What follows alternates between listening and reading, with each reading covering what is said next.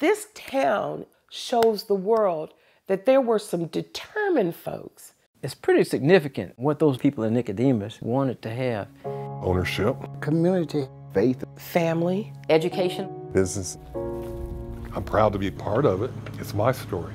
I'm a direct descendant of that first group that came out in 1877. My great-great-grandmother was one of the persons from Kentucky. That was a Williams, and I am one of those.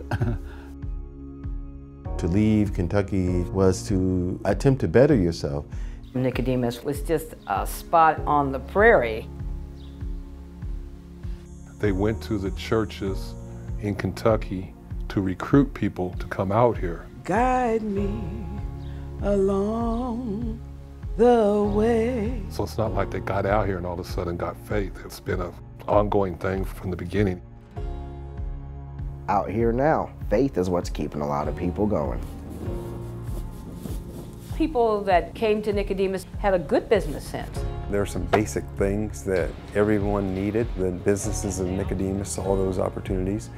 They had a resource of skills that they could immediately put to use.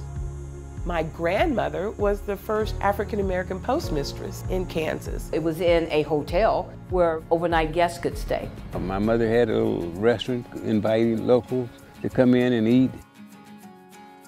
In slavery, it was strictly forbidden for them to be educated.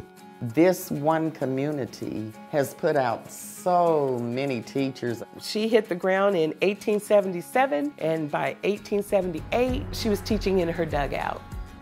Wading through the water to get to the schoolhouse. The schoolhouse was District Number 1. It was always chaotic, but it was fun. And our children, they're able to excel and exceed way further than what I was even able to do. So we take great pride in that.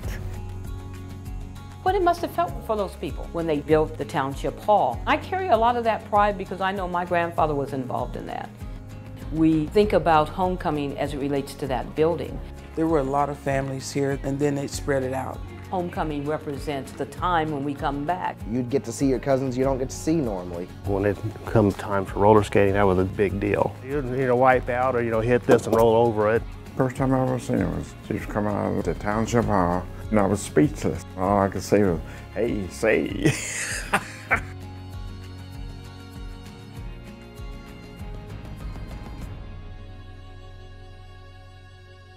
And then you get a whirlwind like Angela that says to make sure the history continues, we need to make this into a national park. And I mean, heavy duty congressmen sign it into legislation. We'll be here forever. But Nicodemus was just my home. Pretty much been home all my life. It's just part of my life.